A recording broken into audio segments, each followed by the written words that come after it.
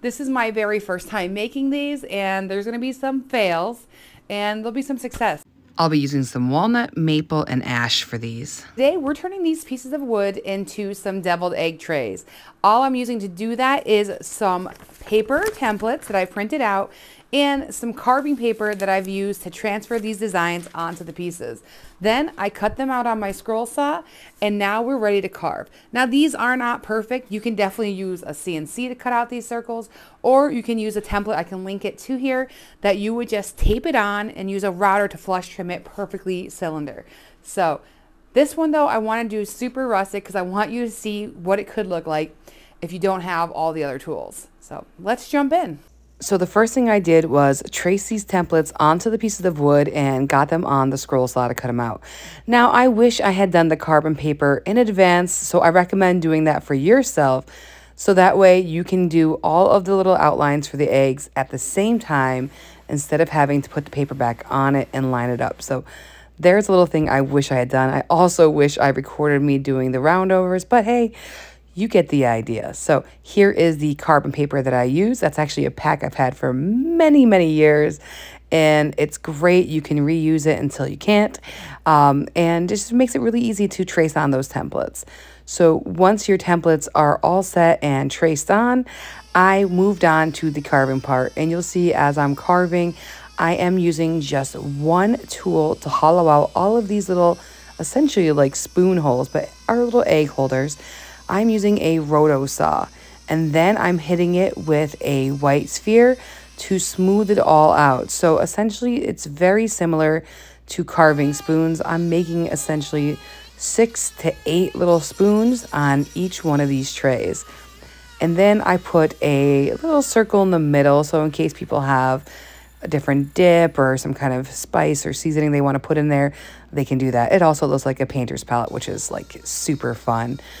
This took not too long, to be honest, and I did have to go through and add black marker on some of them because it got really hard to see the actual lines when I was in the midst of carving.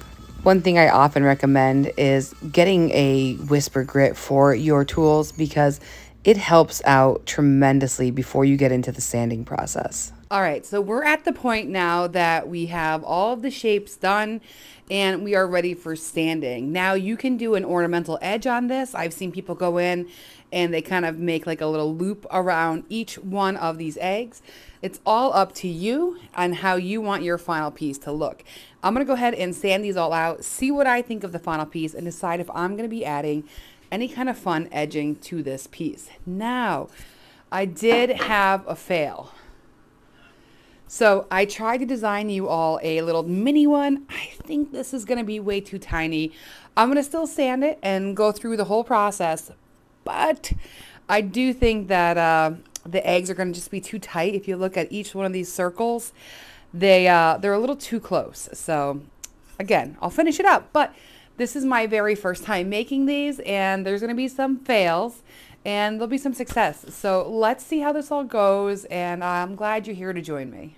I didn't record the sanding process because it can be a little bit boring, but just know after I went through my sanders, I did go in and do some final sanding by hand. I then finished this with a food safe finish. You can use whatever brand you like, but here is our final outcome. I really love the way these different types of wood pop, and it's time now to test these out with some deviled eggs. You can see that the ones that hold 8 are really nicely spaced. These look yummy. They're really fun. The smaller mini one is definitely a lot more congested. I'm going to spread it out just a little bit more. I really hope you enjoyed this project. I'm going to tweak this file just a little bit more to give it a little bit more space around the edges so that way the eggs have some room and they're not touching so much. But otherwise, if you'd like to use these templates, I'll have a link to them in our notes. And if you do create your own templates, I would love to see those. So don't forget to tag us if you do create these. We want to see them. We want to share them. So please tag us on social media, and don't forget to like and subscribe so you don't miss the next project. Thank you again for watching, and happy carving.